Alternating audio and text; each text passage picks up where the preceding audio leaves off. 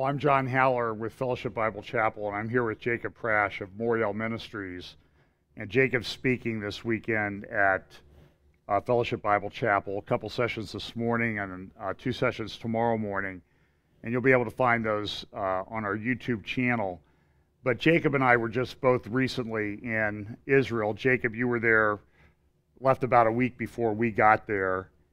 And so we thought we'd just talk a little bit about some of the things that we saw and observed going on. It was my 3rd trip to Israel. Jacob, you lived there for a long time, didn't you? Absolutely, for many years. Okay, and you lived up mainly in the Galilee region? Galilee and in Jerusalem. Jerusalem. And, there's some things I observed.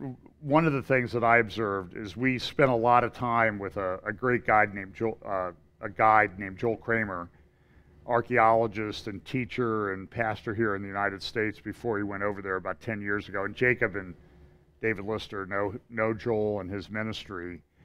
So it was just Pam and I and Joel, and we spent a few days first in Hebron and at the Herodian, and then up in the Central Highlands, the Central Mountains of Israel at Shechem, Shiloh, the Palestinian city of Nablus, which is around Shechem, Samaria, Mount Gerizim, Bethel, tremendous site, and Jericho, tremendous sites, but all up in an area where a lot of church tour groups just don't go anymore. Why is that? Well, there's harassment of tourist groups sometimes, but it's essentially the incapacity of the Israeli military police to guarantee the security of foreign tourists 24/7.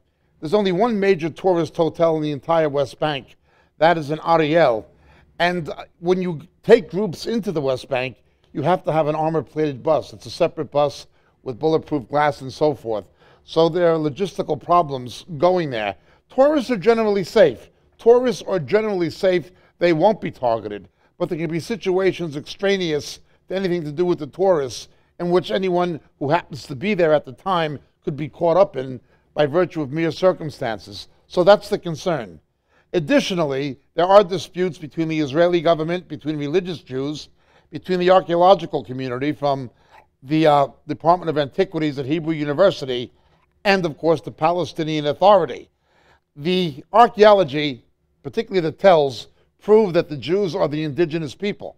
Archaeology doesn't lie. The UN lies, politicians lie, but archaeology doesn't.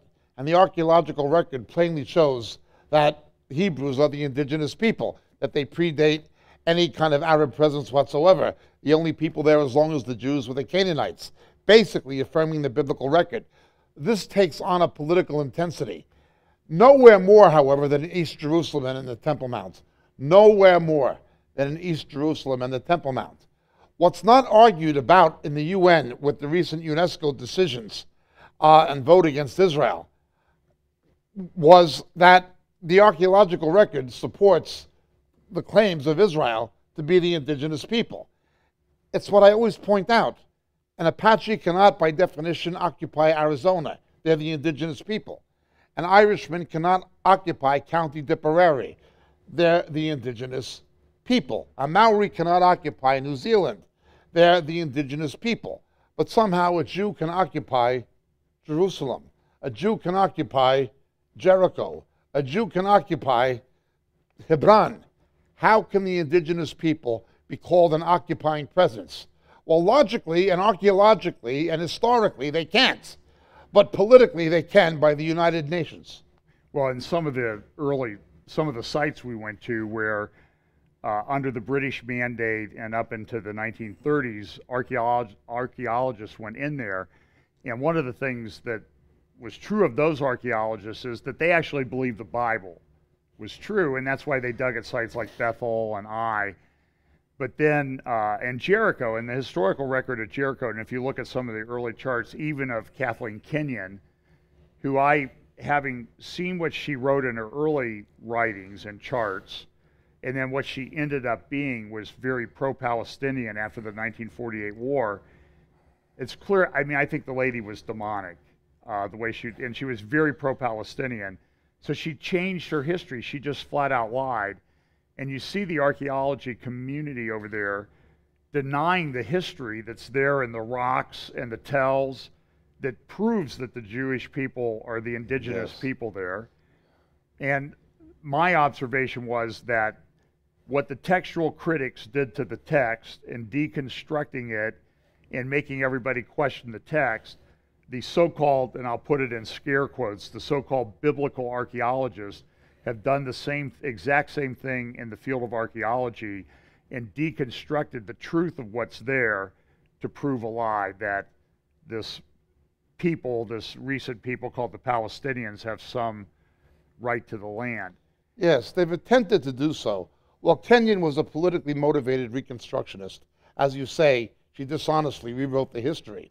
But I would point out that there have been a number of archaeologists, including Christian ones, such as Dr. John Woodhead, such as Dr. James Fleming, as well as, again, archaeologists from the Department of Antiquities at Hebrew University, Dr. Asher Kaufman, Dr. Dan Bahat. Their findings are much more honest, much more better documented, and they verify the indigenous nature of the Jewish people to that land. Also is Qumran. Qumran is indisputable. It shows the Jewish presence in the West Bank and in Jerusalem, predating anything that followed it, including the Byzantine Empire, much less the Islamic invasions. We have to understand something. They will argue, that is, those who are sympathetic to the Palestinians, Palestinian Arabs, they will argue, you have no right to impose your Judeo-Christian interpretations of Scripture on other people and make it a matter of international law. The United Nations has decided thus. First of all, the United Nations has no right to write international law based on resolutions. International law, as you know, comes from treaties. It comes from treaties between nations. So it has no basis in international law. Secondly, what is actually happening is, far from it being the Judeo-Christian claims to the land based on the Judeo-Christian scriptures, we have archaeology on our side. It is Islam dividing the world into Dar el-Harb and Dar el-Islam that makes that claim. They believe that once Muslims conquer a land, it's part of the world of Islam, Dar al-Islam. Otherwise, jihad needs to be waged against it, Dar el-Harb. It's an affront to their religious system. What they're essentially demanding, and the basis of their claims, is only based on an insistence that other nations and other faiths acquiesce to their religious presuppositions, that their God, Allah, gave them the land. One, it has no basis in history and no supportable basis in archaeology in terms of the archaeological record. Well, and the interesting thing, too, is that as we were traveling around what's, I think, improperly called the West Bank, Judea and Samaria, Yes. It is disconcerting to an American to come up to a sign and a checkpoint, and there's a big red sign there that says entry by Israeli citizens is forbidden and against the law. I'll give you one story. We went to Shechem, which is in the city called Nablus, and the day before we were there had been a shooting of just a village just right next to Nablus, and a Jewish settler had shot and killed a Palestinian. So the Jerusalem Post is reporting it that this man, they were hundreds of Palestinians were throwing rocks at cars entering the Jewish settlement there, Hara or whatever the name of the town was. And this man felt he was being lynched, and he got out and shot and killed a Palestinian and wounded a Palestinian journalist. But the Palestinian websites were all saying that Jewish settler opens fire on Palestinians walking down the street. Well, they weren't walking down the street, they were throwing rocks. So when we went into Nablus, there was a checkpoint there with about 6 to 8 soldiers. And because we had an Israeli license plate on the car, our guide's car, they waved us in. So we went to Shechem, we went to Jacob's Well, and then we came back out to go up to Mount Gerizim, and we get to the checkpoint, and there's about 2 or 3 dozen Palestinian cars and trucks sitting in a line. So we drove up, and as soldiers, they get their guns up because they get stabbed at these checkpoints. I mean, they've been killed, and this is a checkpoint where Israeli soldiers have been attacked a number of times. And we had to talk our way through. Because we were Americans, they let us through eventually. But it was interesting, the reaction of the lead soldier. He asked, what were you guys doing in Nablus? First, they didn't want us to get out. And they said, you can't get out of here because Nablus is dangerous. And we said, well, if it's dangerous, then you should let us out of here. Because there's no place, there's no hotel there. Nothing. There's nothing to stay. And while we didn't really fear in danger, our guide did say sometimes they come and they throw rocks at his car and him because they're unhappy. So the day after we were in Hebron, there was riots. The day after we were in Nablus, there were riots. So it seemed like it kind of followed us around. But the reaction of the lead soldier there was, we told him we went to Shechem. Or Joel told him we went to Shechem, and he said, wow, I'm an Orthodox Jew. I'm very religious.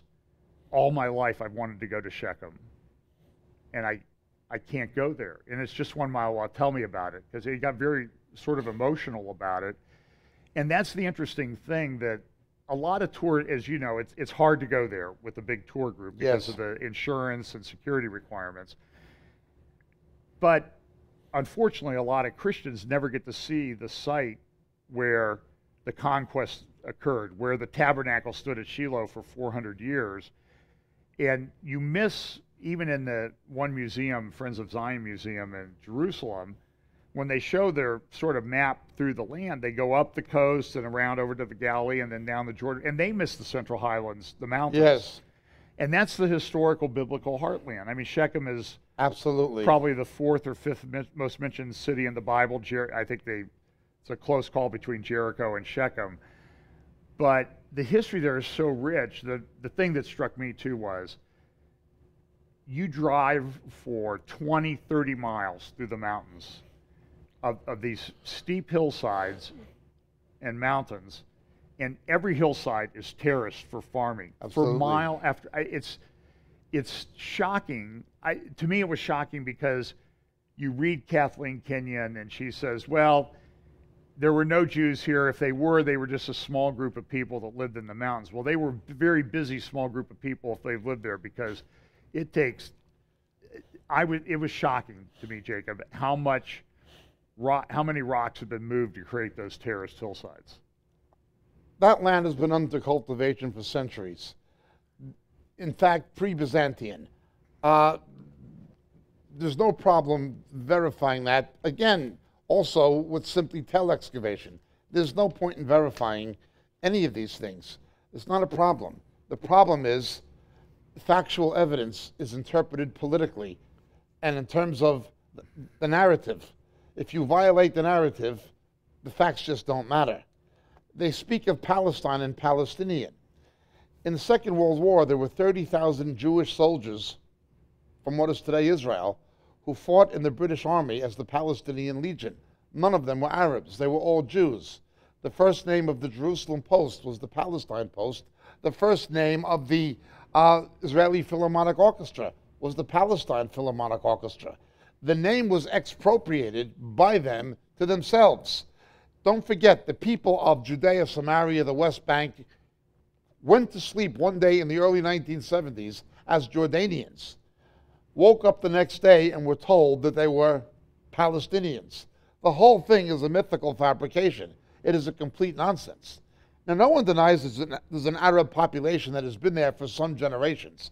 Nobody denies that. But you cannot deny either that the Jewish populations were driven out in pogroms in the 1920s from both Judea and Samaria, the West Bank, as well as from Gaza. Additionally, there's never been... I think down at Hebron, that's there correct. was a massacre at Hebron in the late Jerusalem. 1920s. Correct. Neither, however, has there ever been a Palestinian state. If you want to talk about oppression of the indigenous Arab population, which is not truly indigenous, look what the Turks did.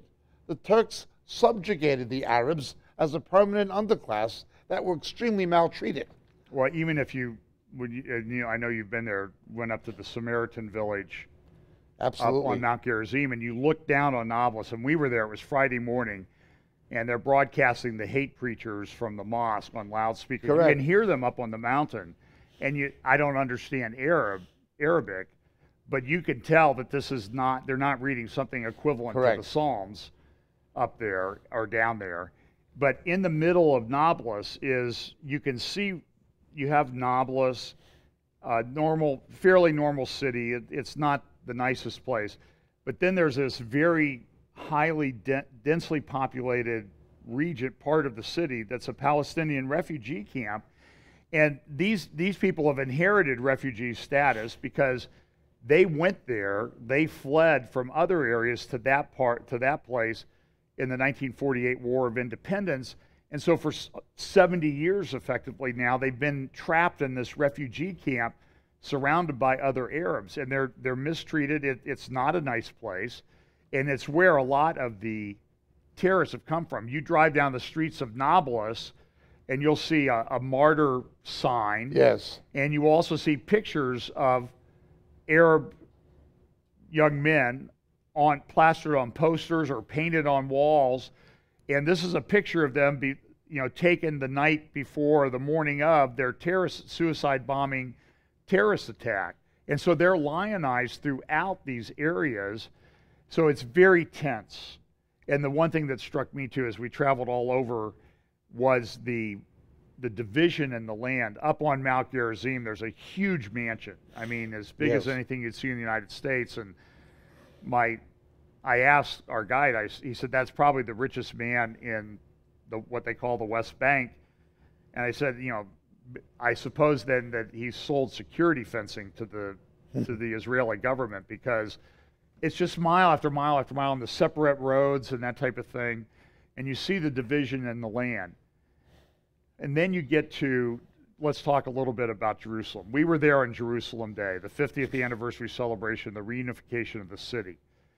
A couple things that initially struck me was that we came in on the bus from the airport, and we came through I think it was a Haredim, I'm not sure if I'm saying that right. Haredim neighborhood, and in a kilometer, 0.6 of a mile roughly, I know if I had been counting, I would have counted over 100 baby carriages. There were hundreds of little kids in a half a mile walking up and down the street, running around. And these Orthodox Jewish neighborhoods, they all have 6, 7, 8, 9, 10 or more kids. And so that struck me was the number of children that were there. But even in Jerusalem, on my cell phone, one day I just said, I wonder what the directions were to get from where we were in Jerusalem at the apartment we stayed in to Hebron. And so I put it in Google Maps, and it said, that route is not possible.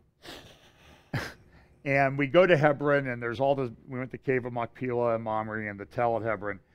But then, you come and you're driving through no man's land, and there's abandoned buildings in between, and it's clear that this is sort of an epicenter of the conflict between the sons of Isaac even to this day.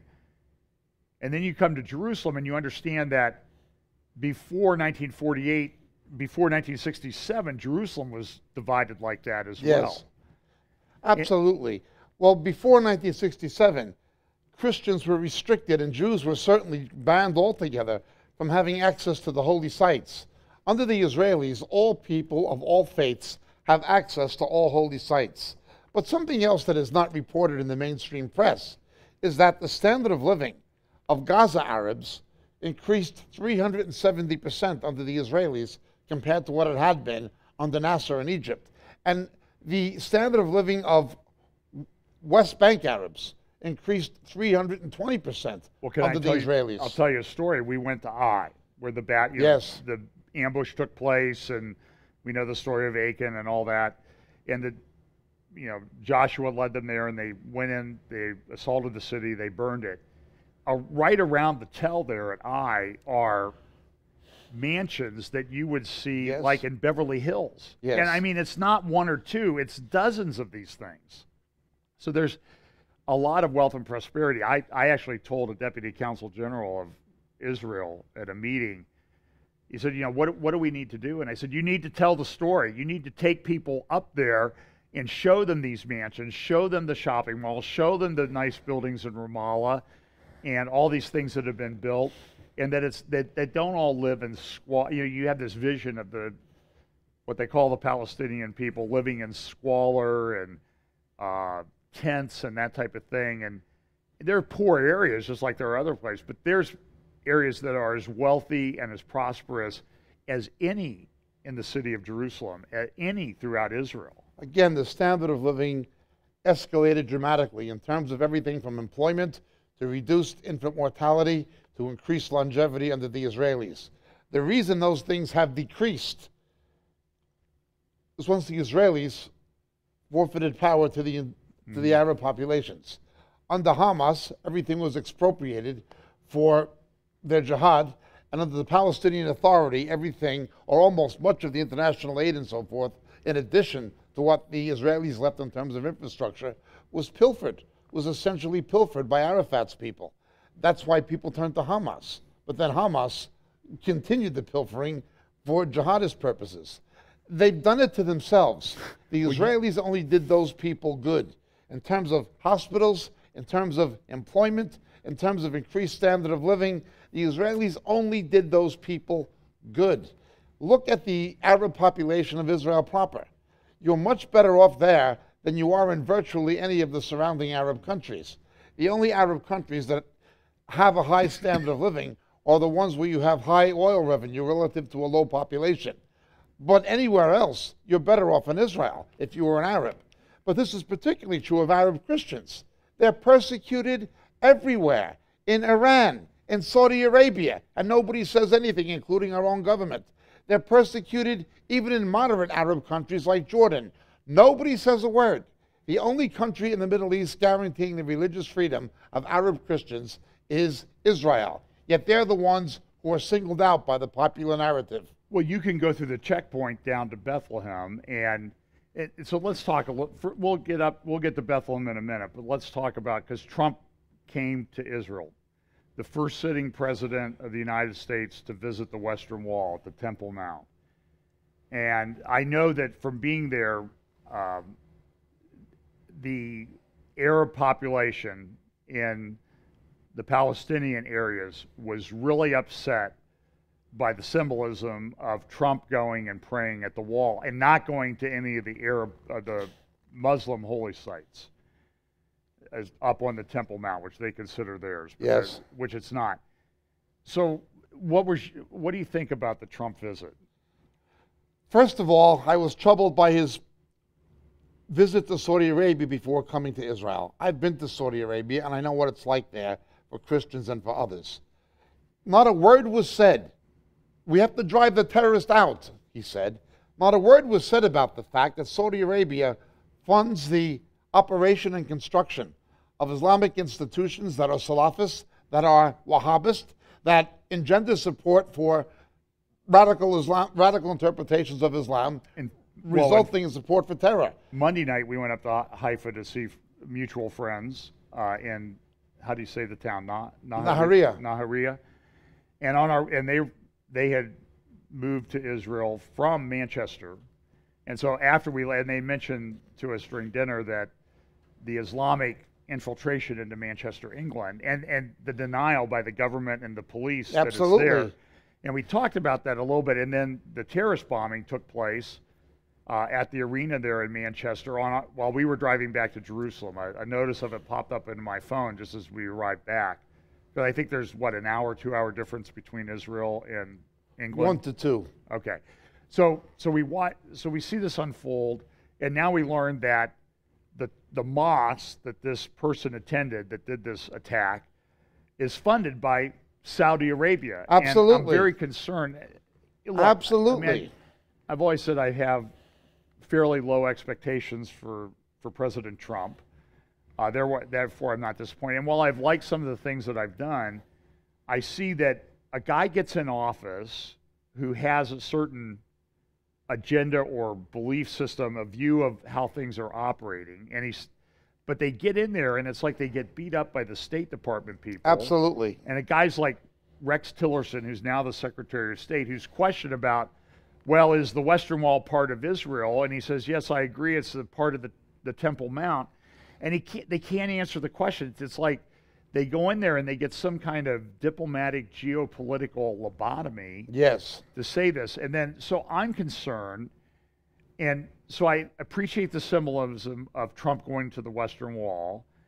Some of what he said in Saudi Arabia was okay, but some of it was deeply troubling to me.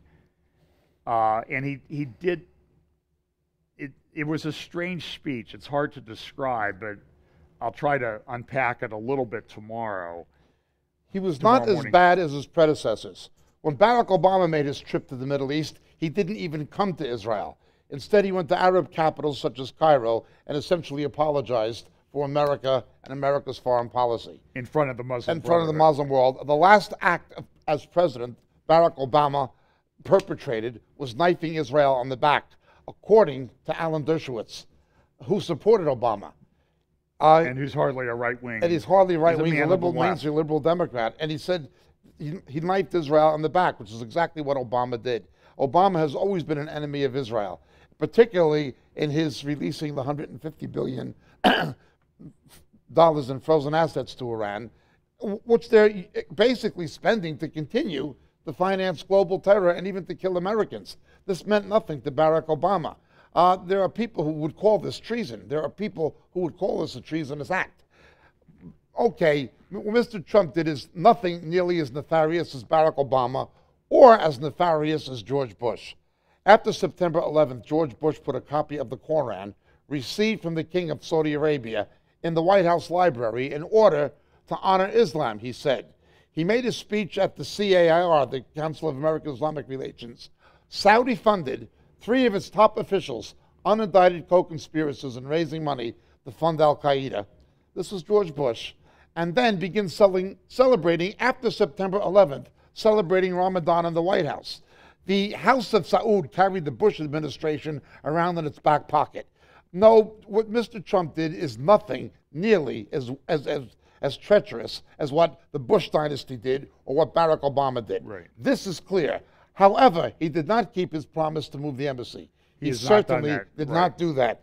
He certainly did not. Additionally, he's not threatened to stop American funding to the Palestinian Authority if they do not stop funding the financial reimbursement of the families of suicide bombers. He wouldn't do that. Right. When he went to Saudi Arabia, he talked about terror, but he didn't talk about Saudi Arabia funding the radicalism that breeds terror. It's business as usual. No, it's not as bad as his predecessors, but I'm grossly disappointed. Well, and then, and so he goes to the Western Wall when he's in Jerusalem.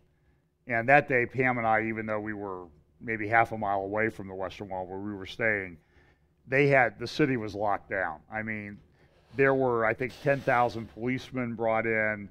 When we went over to what we call the promenade there to film a update a week ago, last Sunday, with Bill Koenig and Brian Schrager of JerusalemJournal.net. And Bill and I, the night before, there were a lot of people in Jerusalem for Jerusalem Day, Yom Yerushalayim. We ran into Mike Huckabee while we were walking down the street and talked to him for a little bit. And a lot of important Jewish people from America and the Jewish community, like Mark Levin, were in Jerusalem for Yom Yerushalayim. And the people there that day, on Yom Yerushalayim Day, everybody that was local said they've never seen that many people in the city of Jerusalem. It was packed. So Trump comes and he goes to the Western Wall. He goes to the Israel Museum. He goes to Yad Vashem, and he makes a speech. But so first he goes to the Western Wall. Then he has some meetings. The next day, he goes down to Bethlehem and meets with Mahmoud Abbas, Abu Mazen, and he's already had Mahmoud Abbas to the White House for a meeting. He goes to meet with him in Bethlehem, and if you know anything about the history down there, is in Bethlehem, the Christian Palestinian population, Arab population, has declined in the 1970s, it was 85% Christian. Now it's about 15%. Right. Decline began when Yasser Arafat, the predecessor of Mr. Abbas, threatened to fill the mayor, Mayor Friedrich, a Christian Arab, quote unquote, full of lead, if he talked about making peace with the Israelis. Well, what was it, 10 years ago or so, that people under the direction of, I think Arafat was still alive, the PLO went in and occupied the Church of the Nativity, defecated in the pews. They were there. They refused to feed the priests and nuns that were there. They defecated in the pews, and they occupied it for a month. And this is never discussed by anybody. I was there when that happened. I was in Ramat Rahel overlooking Bethlehem, speaking to the Israeli soldiers in Hebrew who were there when it was going on. The Church of the Nativity was invaded. The monks were hanging out signs in English, "Please rescue us." The Arab Muslims were pilfering religious artifacts. It was going on. The monks were saying, "Please rescue us." And CNN reported it as an Israeli siege.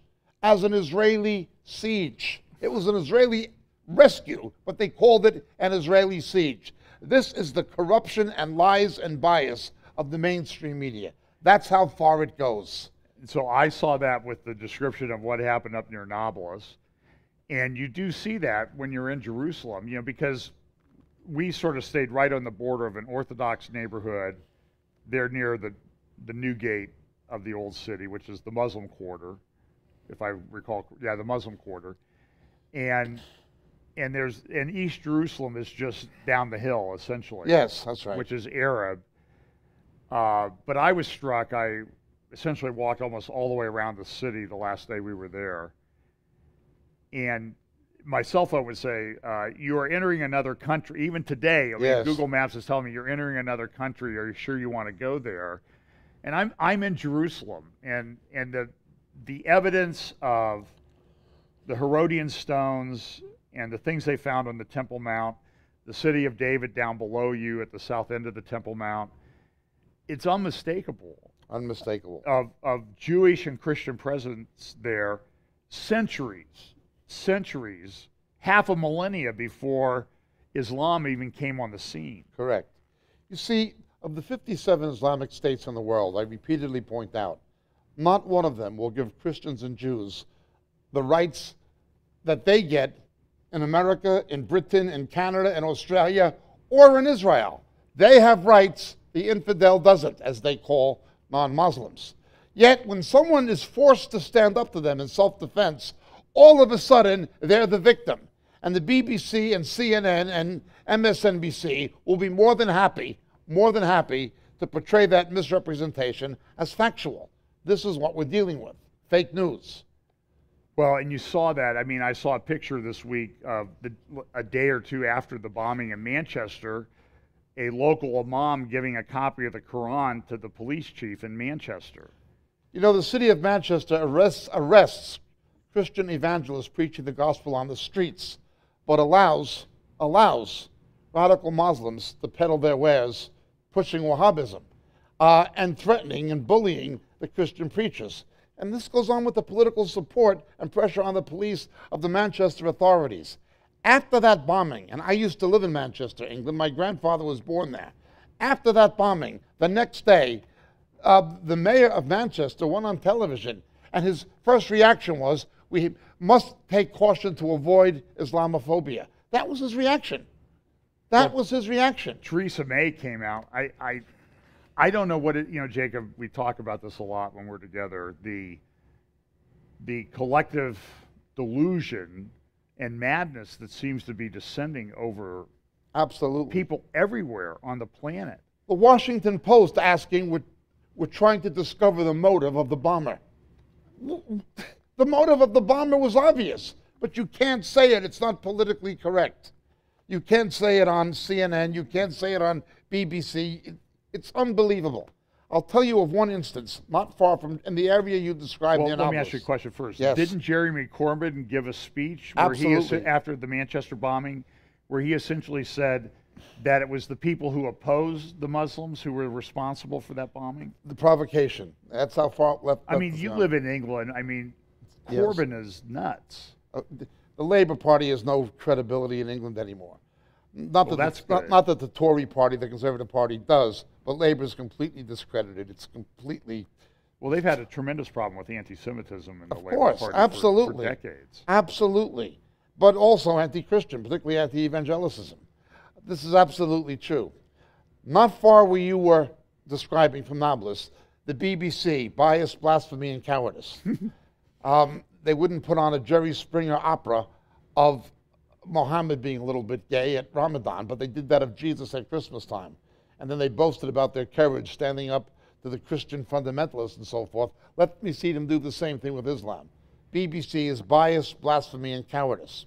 BBC reporter Aura Gorling, she's Irish, married to a Palestinian Arab Muslim, I believe he's a Muslim, was reporting, and I was watching this in Hebrew, and I understand Arabic pretty well, reasonably well. They had a learning impaired, mentally retarded probably, a borderline retarded, young Palestinian Arab boy of about 14 as a suicide bomber who the Israelis intercepted.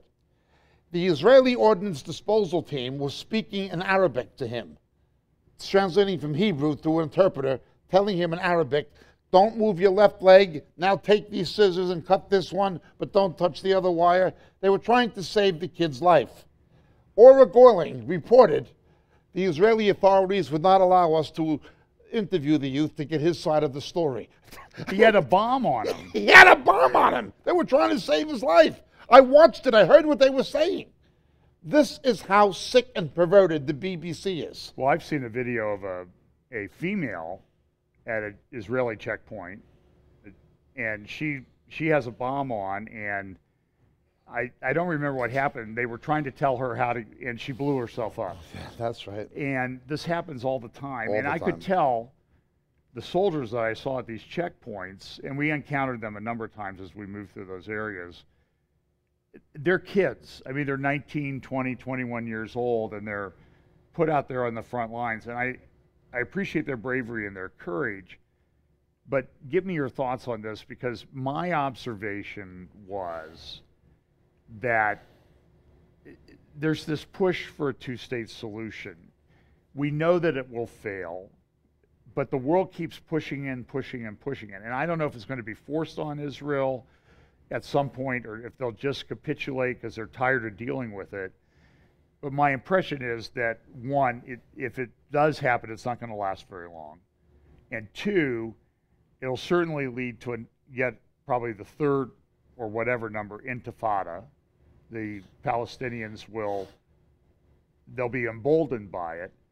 But my impression is that with regard to like what's going on in Syria and the Golan, and ISIS is like right across the border, and the Syrian army and the rebel army right there near Kenitra, that Israel's pretty much had it, and that the next time they have to do something, they're just not gonna hold back. Well, as we say in Hebrew, Hine lo yanum v'lo yishan shomer Israel. He who keeps Israel neither slumbers nor sleeps. The future of Israel is not in the hands of Israel. It's in the hands of the God of Israel. We know the Antichrist will bring a false peace to the Middle East ultimately. That, of course, will be a false peace. Real and lasting peace will only come when Yeshua, Jesus, is on the throne of David. We know that from scriptural prophecy in both testaments. However, let's talk about this two-state solution. In 1968, King Hussein of Jordan, who I met in Virginia when I was 15, the father of King Abdullah, said that Jordan is Palestine. 70% of the population of Jordan are Palestinian Arabs. Approximately 30% are Hashemite Bedouin Arabs from Saudi Arabia. He said Jordan is Palestine. In 1970, Black September, Yasser Arafat said Jordan is Palestine. The British government, with the partition, said Jordan is Palestine. The United Nations and the League of Nations said Jordan is Palestine. There is and has always been a two-state solution. But as I said, these people in the West Bank went to bed one day in the early 1970s as Jordanians, woke up, and the tooth fairy came and waved the magic wand and told them now they were transformed into Palestinians. So there's already a two-state solution. But now they don't even want a three-state solution, because Hamas controls Gaza and the Palestinian Authority controls the West Bank, Judea, and Samaria. So now you're up to a 3-4-state solution. But ultimately, they want a one-state solution. They want a right of return of the Arabs the descendants of Arabs who left Israel under the direction of the United Arab Command when the 70 years ago. 70 years ago, when the Israelis told them to stay, a right to come back, so they will simply demographically obliterate Israel's existence. They want a one-state solution. It is jihad. They are jihadists. They have the doctrine of tawhid. They use the word salim or salam, peace, when they speak to the West. But in Arabic, they use the word hudna, a temporary ceasefire until they can get the strategic advantage to continue the hudna. They already have a two-state solution. Then they're really talking of a four-state solution, but ultimately they want a one-state solution, and that state will not be Israel. That is their demand. God, however, has a different plan. It is all completely hypocritical, and it is coming to the text and the prophecies of Zechariah chapter 12, verses 1 through 10, particularly. That is what it is aiming for. And it's interesting, the symbolic, what they did archaeologically. There would be a holy site. Yes. And then a conquering army would come in, and they wouldn't obliterate the site. They would build something over it. Absolutely. They would desecrate it. Then they would get it back, and somebody else would build, and then, you know, the Byzantines came in, and the Crusaders came in, and they always. So it's easy to find these sites that have easy, like Mamre and the Temple Mount and the Cave of Machpelah, and even the Church of the Holy Sepulchre and other places in Jerusalem, but they always build symbolically there. I'd never seen this before. I'd been there twice before. As we were driving out, he pointed to Gibeah. Yes. And on top of the hill or mountain there is this large building that's unfinished. And I was told that that was where King Hussein was building his palace, because that's where King Saul ruled from. Yes, that's correct. You also see a contest between the construction of mosques and churches, them wanting mosques next to churches and making claims on the land. That's even happening in Nazareth, in Israel proper. The point being, let's not forget something. Another complete misrepresentation of fact by the mainstream media is this.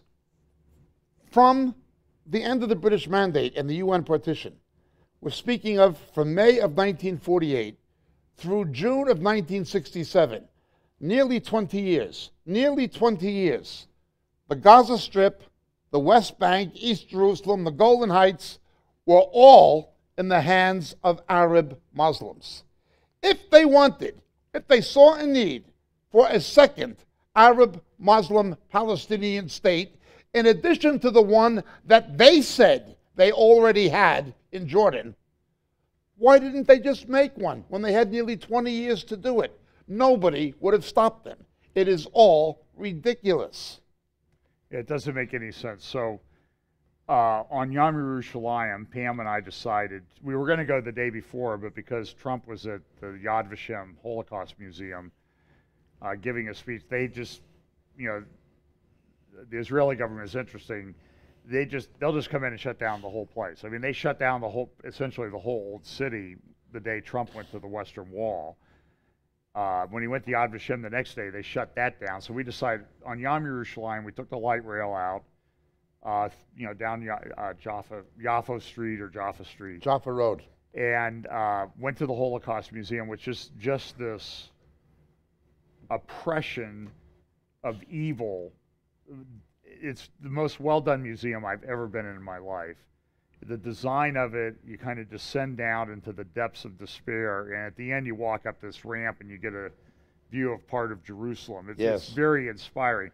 So we went from there back to Jaffa Street, or Jaffa Road, where the light rail comes, and we got off, and then there were these groups of young Jewish men, kids, high school kids, middle school kids, elementary school kids, dancing down the street, waving Jewish flags and shouting and screaming and joy. It was such a contrast between the Yad Vashem and what was actually going on in Jerusalem in that time. And it's predicted in Scripture. Right, and the one thing that you get is this, when you're in the Arab areas, it's death and despair. When you're in Jerusalem, even though it's tough, and Jerusalem's not an easy place to live, I don't think, but there's life there. I mean, there's kids, there's children, there's activity. It's both Jews and Arabs living there together. You Jews, know, Christians, and Arabs. when you cross the causeway from Singapore to Malaysia, you feel this demonic oppression in the very atmosphere itself. When you step from Eilat across the border into Egypt, in Sinai, you feel this demonic oppression. There's something demonic in the atmosphere, I'm convinced, where you have that spirit. I do not believe Allah is the God of Christians and Jews. It was the Nabatean moon god. It is not the name of a proper noun. It is the name of a word for God, but it's not the God of Christians and Jews. It's not the same God. It is the Nabatean moon god. And he was worshipped as a pagan idol in pre-Islamic history. I don't believe they have the same God. And certainly he doesn't have the same characteristics as the God of Abraham, Isaac, and Jacob as revealed in the person of the Lord Jesus. Having said that, there is a move of God among Muslims in the Far East that I've seen in Indonesia, in Malaysia, and other countries, and in areas of Africa, and it's converging towards the Middle East. I am praying and believing God for a harvest of souls from the Islamic world among the Arabs before Jesus comes back. They too are the children of Abraham. God considers Jews and Arabs to be brothers. And I will admit freely, as somebody with a Jewish family, my children are born in Galilee, that the best believers I've met in my life, the most Christ-like Christians I've met in my life, have been people saved out of Islam. You will not find a better believer in your life than somebody truly saved out of Islam. I am believing God for a harvest of souls from the Arab world, much the same as we're seeing a harvest of souls now among the Jews. I praise God for the incredible increase in the number of Jewish believers in Israel. Going back to the 1970s, I remember when there were probably about 200 Jewish believers in Israel. Now there are thousands.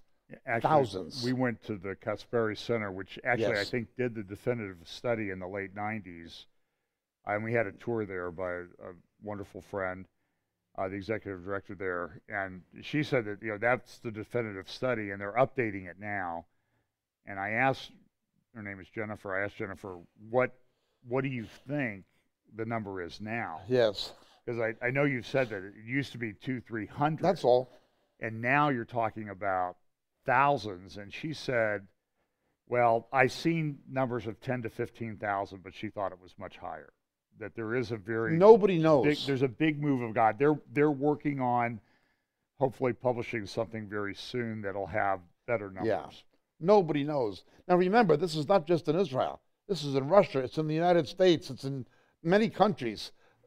France. It's in Argentina. There is an explosion in the number of Jews coming to faith, as Romans 11 predicted would happen in the last days. If there's any sign of the return of Jesus more conspicuous than the rebirth of Israel, it is the increase in numbers of the natural branches being grafted in again, of Jews coming to faith in Jesus.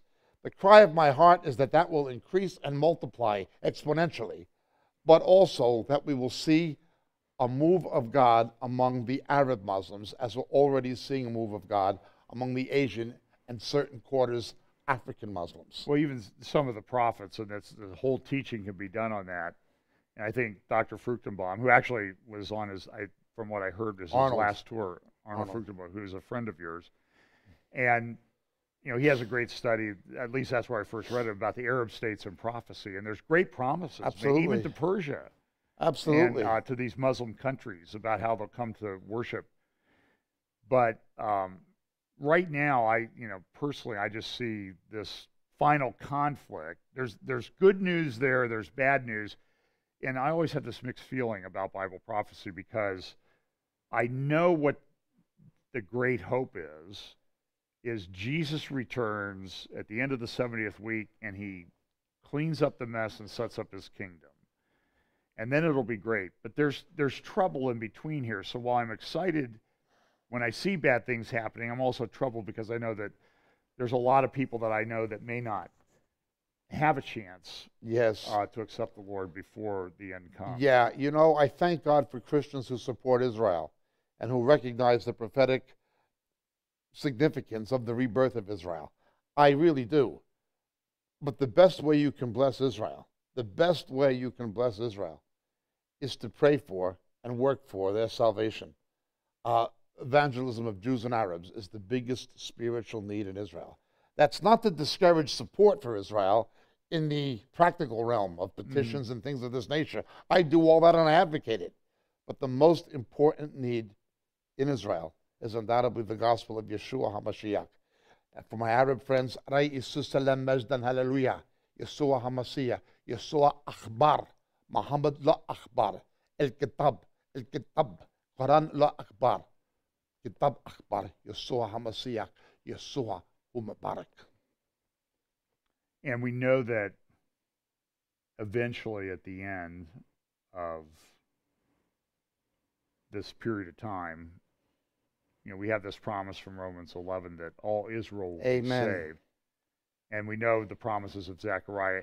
Then they shall look at on him whom they pierced and shall mourn. Absolutely. The tragedy being 2/3 of the people are going to be killed.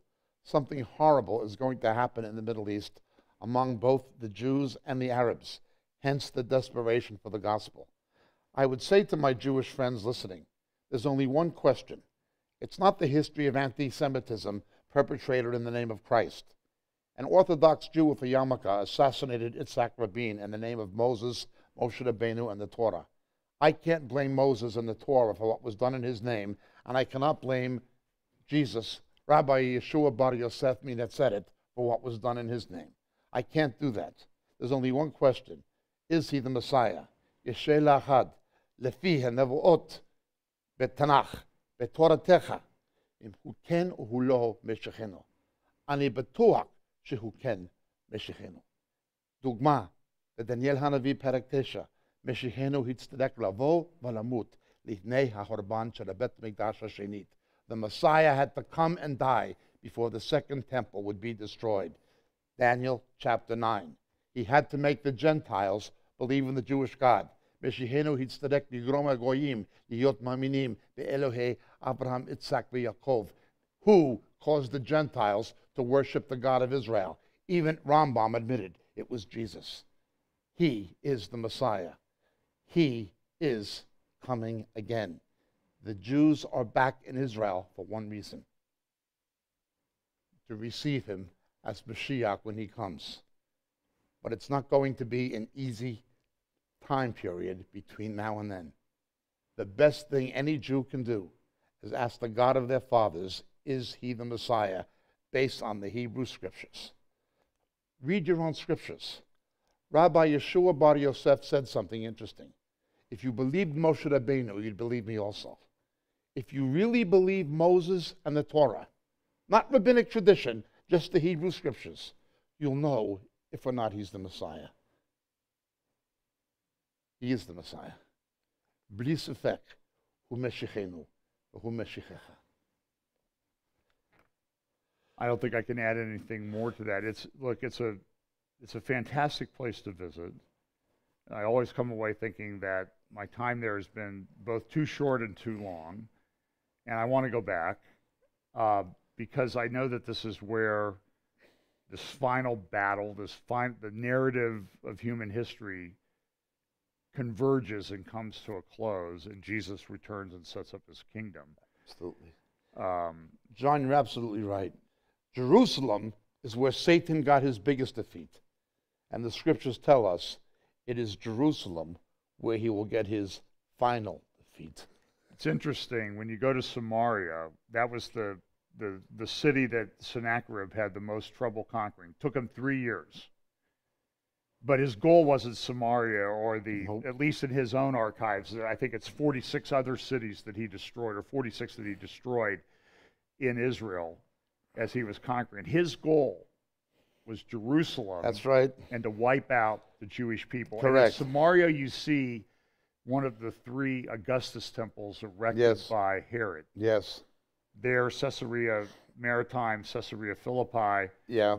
But probably the best preserved one of them is there at Samaria, Yes. where eventually under Diocletian, and then from Diocletian up to the time of Constantine, you didn't worship the emperor. You were killed, and that was Jew and Christian. Correct.